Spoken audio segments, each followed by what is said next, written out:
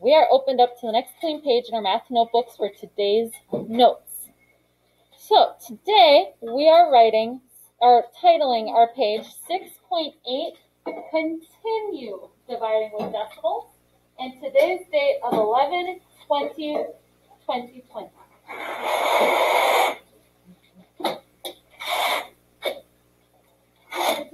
Yes. I have a question. Yeah. Why would we need to take notes if we're just doing the same thing? Because we're ready.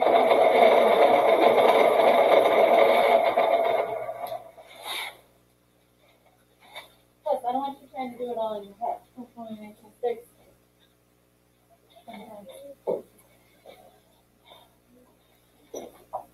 I'm going to put my hand on here to make it brighter.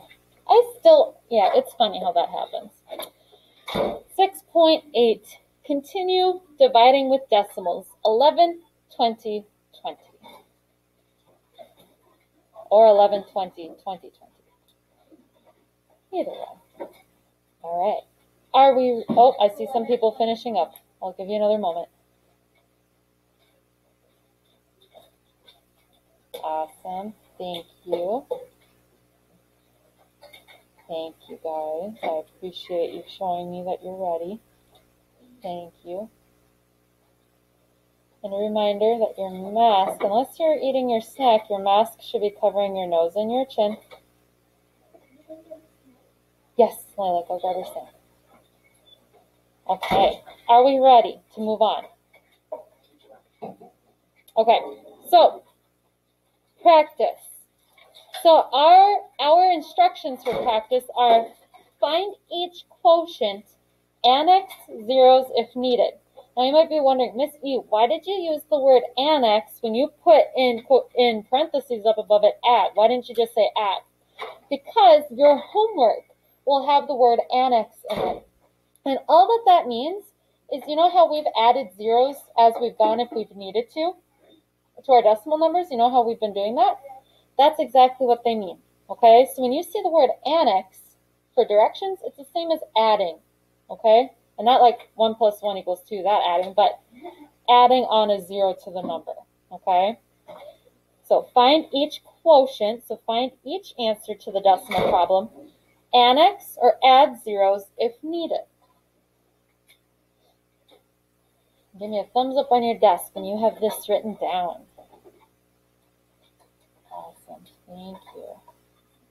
Thank you.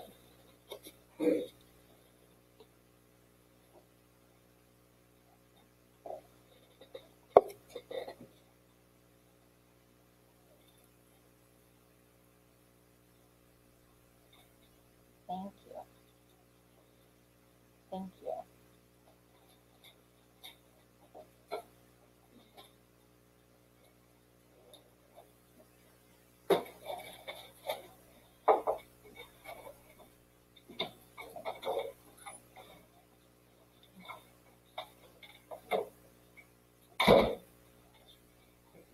Mackenzie, loop those around your ears, okay?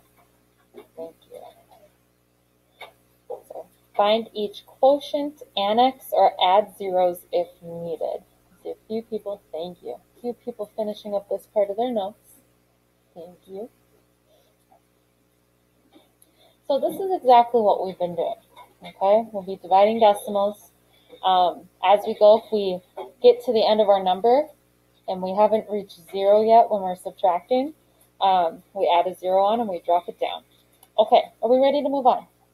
Okay, so we have 4 problems. Now, a quick reminder, make sure you're leaving space above the problems for your answer and you're leaving enough space below it to solve the problem. Okay, so we have 4 of them. This is our entire Yes, sheet. it sure is. So, yep, so this is it. So you can use the rest of your paper. So the first 2 are set up for you, 3 and 4 are not. So that's again in the practice of setting it up on your own. So number 1, 6 and 51/100ths divided by 6 and 2/10. Number 2, 35 divided by 5/10. Number 3, 9 and 3/10 divided by 31/100ths. And number 4, 90 divided by 45/100ths. Once you have these written down, you can go ahead and start solving them. I will know you are done when I see you have like your thumbs up and you're waiting patiently, or you are quietly reading, writing, or drawing.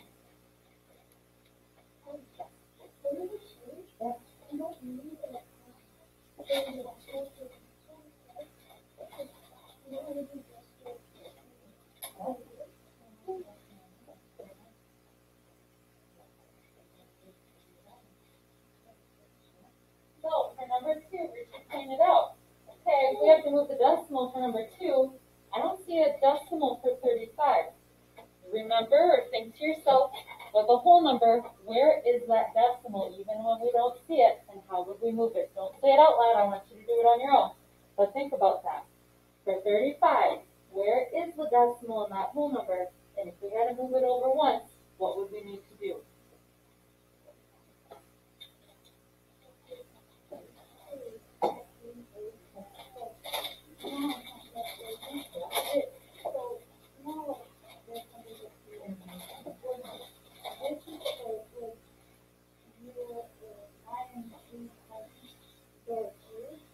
So, this one we say, we're dividing 6 and 5100 by 5100.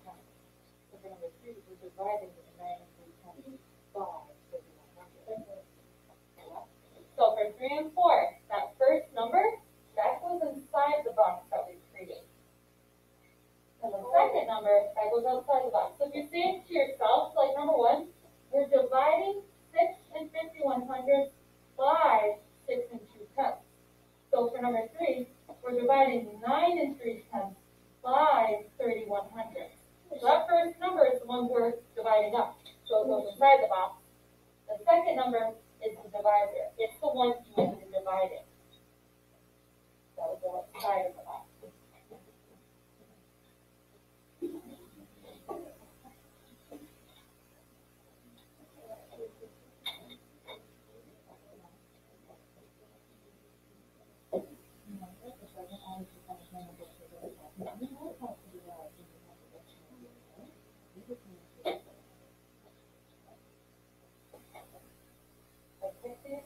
These ones for a reason, so we can practice them on our skills.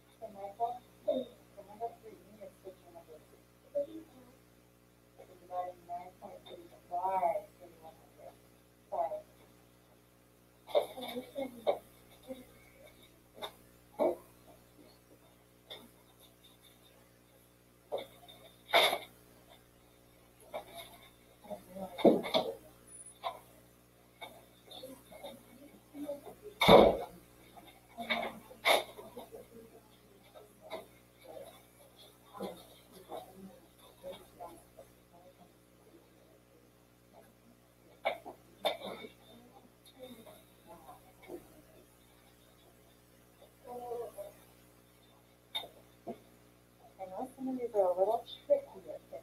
You guys are doing a great job with person mentorship.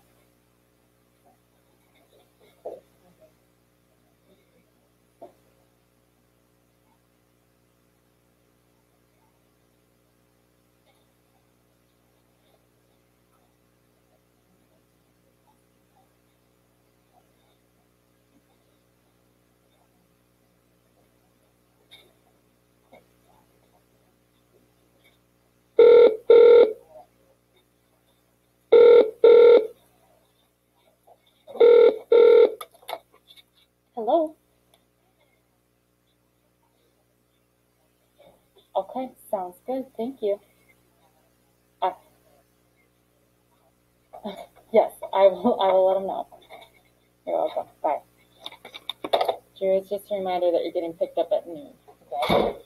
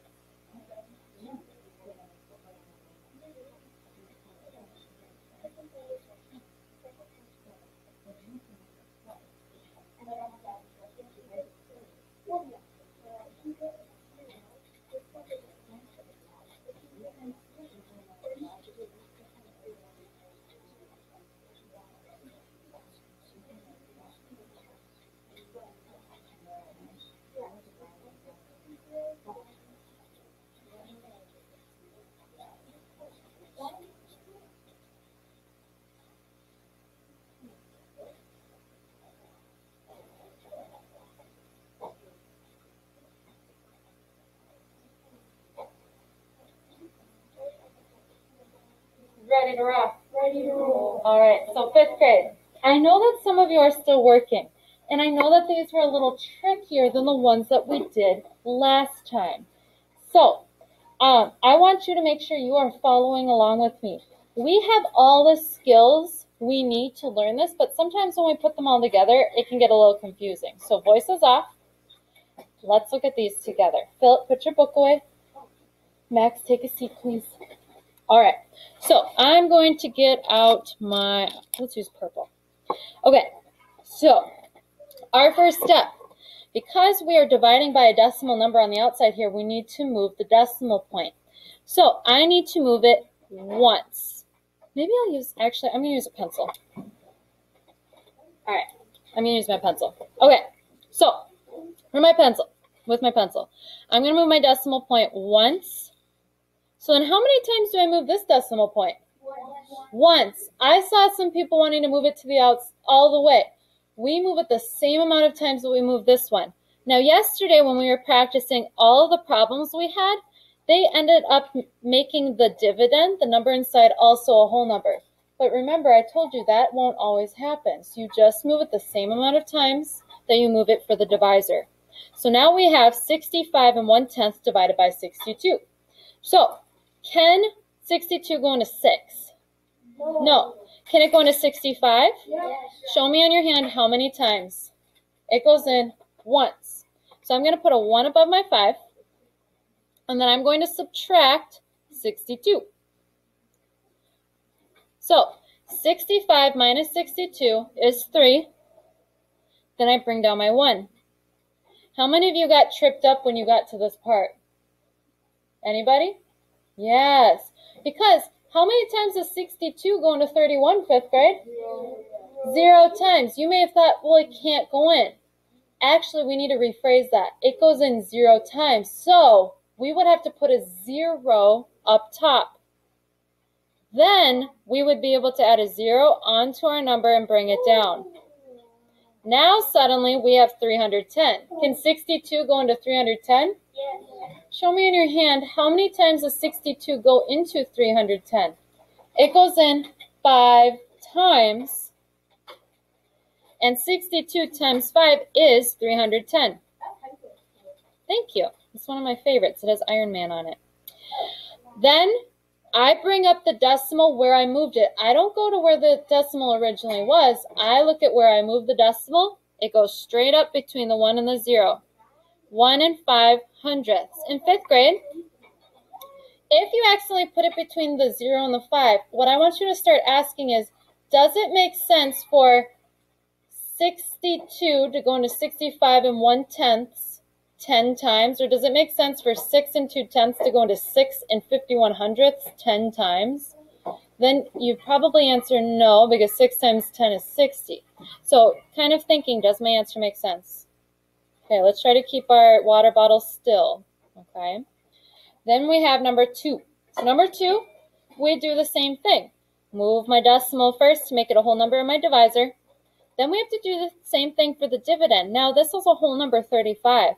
Our decimal is imaginary. It's right here. So if it's here, I still have to move it once to here, and that means I have to fill this space with a 0. Yeah. So can 5 go into 3? Can 5 go into 35? Show me on your hands how many times. 7 times. So I'll put a 7 above my 5. Minus 35. 35 minus 35 is 0. Bring down the other 0. How many times does 5 go into 0? 0 times. 5 times 0 is 0. Subtract 0. I get 0. And now, this decimal is here. So it's at the end of our number. So you could have, 5th grade, you could have left it as 70, or if you brought the 0 up, you just want to make sure you add a 0 onto it. So it's the whole number 70.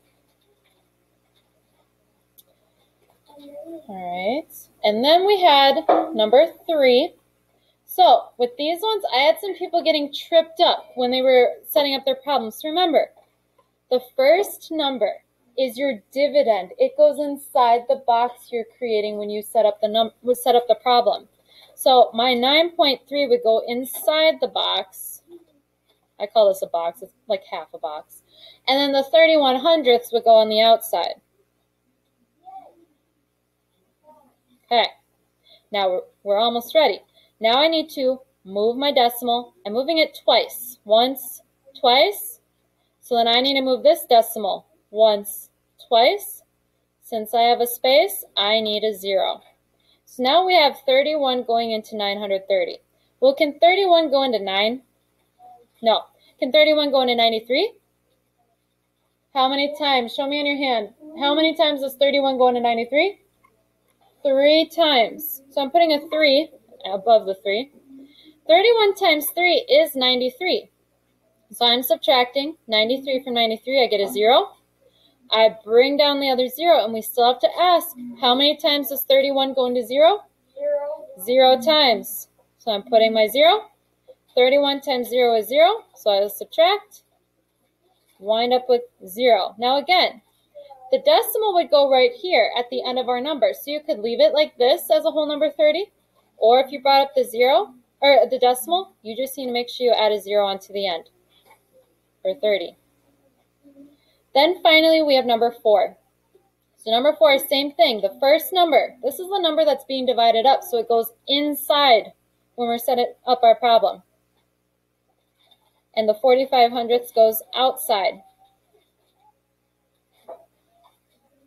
All right, we are set up. First step, moving the decimal once, twice. So my decimal for 90 is here. So I need to move it once, twice, and I need to extend my line. So I have 2 gaps here, so now I need to add 2 zeros. Can 45 go into 9? Can 45 go into 90? Yes. Show me on your hands how many times. It goes in twice. 45 times 2 is 90. Subtract 90. I get 0. Bring down the first 0. 45 goes into 0. 0 times. Subtract 0. I get 0. Bring down the final 0. 45 goes into 0. 0 times. You should still be at your seat. 45 times 0 is 0. I wind up with 0. Again, the decimal would go straight up, so you could leave it at 200, or bring up the decimal and add that final 0. So, real quick, we're going to circle the numbers for our homework so that you have it written down. Open up to page 347. It is recess time, so let's cut the chit-chat and open up to 347. So, for page 347, we are circling number 2, number 5, number 8, number 11, and number 13. Again, we're on page 347. We are circling number 2, number 5, number 8, number 11, number 13. Go back to your desks, please. I have not dismissed you. Number 2, number 5, number 8, number 11, number 13. All right, you may go get ready for recess and line up at the door.